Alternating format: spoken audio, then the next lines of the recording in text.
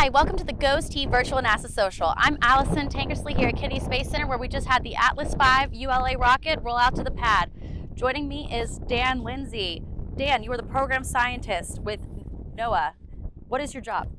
So my job Go that. Yeah, my job as the program scientist is to, after the rocket reaches its orbit and begins sending back data, it's to figure out how to use that data in order to do the job that NOAA has. So for example, we get data from the Advanced Baseline Imager, the Geostationary Lightning Mapper. Then what happens next? How do we take that data and give it to our colleagues at the National Weather Service and other private forecasting companies? And how do they use that to better warnings, better forecasts? So I sort of lead the coordination of some of that science. That's awesome. So I know there is definitely a lot of data with this rocket. What does that data show us specifically from GOES? So some examples of some really cool things that you can see from GOES. First of all, after we launch and go into geostationary orbit, after a couple months, we'll move over to the GOES West position, which is over the East Pacific Ocean. That gives us a really good view of the western United States.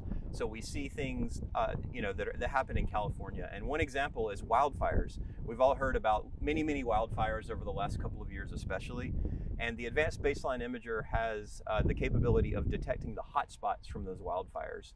So sometimes we're even able to see the hot spots from satellite before the fires get reported by the public. And this is important because then we can alert the emergency managers who can then go out, and sometimes they can put out the fires ahead of time. So that's something that we really didn't anticipate as being, so helpful ahead of time, since it's not really a weather capability itself. That's definitely amazing. I can see how it'd be helpful. Is there any other data you would say have been a surprising product like this one? Sure, yeah. Something else we didn't expect is, so the Geostationary Lightning Mapper is another instrument. Of course, it detects lightning. It's the first time we've been able to see lightning constantly over the entire hemisphere, really. And so one thing we've noticed is sometimes when meteors come into the Earth's atmosphere, they produce lots of light. So it sort of tricks the instrument, and the instrument thinks that it's lightning. And so, for example, the Weather Service up in Pittsburgh just a couple of months ago, they had people calling in and saying, we saw a really bright flash and heard a boom. What could that be? And so what they did was take a look at the Geostationary Lightning Mapper data, and they saw a signal, and they said, oh, that is a meteor. And so then they were able to explain to the public, what was the flash and what was the boom. Well, that is definitely a surprising product. Yeah. And you used a word right there a lot, geostationary. Can you tell us, what does that mean? Sure. So geostationary is a special orbit such that we're a little more than 22,000 miles above the equator. And the reason we're at that specific altitude is the Earth spins at the same rate that the satellite orbits. And so you're able to always look at the same place at the same time on the Earth. And the reason this is important is you can take an image or take a picture every few minutes, say every 10 minutes or so.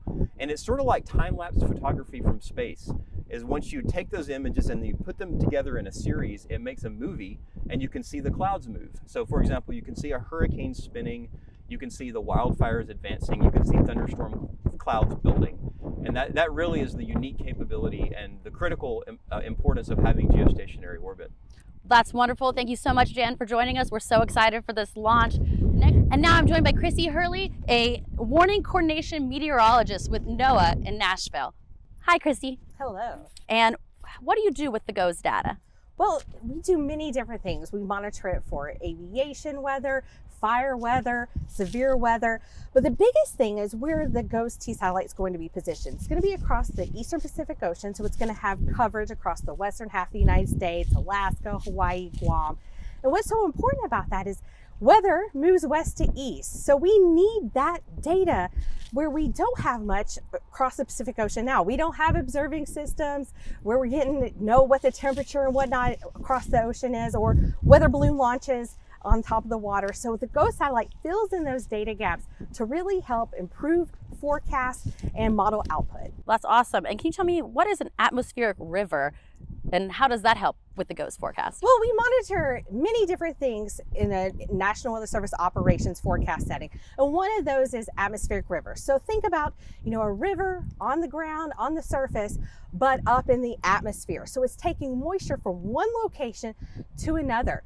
And, atmospheric rivers is kind of the buzzword right now. We had one this winter where Lake Tahoe got 4 feet of snow. That was the atmospheric river. So we're able to monitor the location of those atmospheric rivers, where that moisture is going to be, and then be able to tell where, chances of higher flooding, increased chances of higher snowfall will occur. Well, we definitely want to be prepared for that. And how does GOES data improve over time?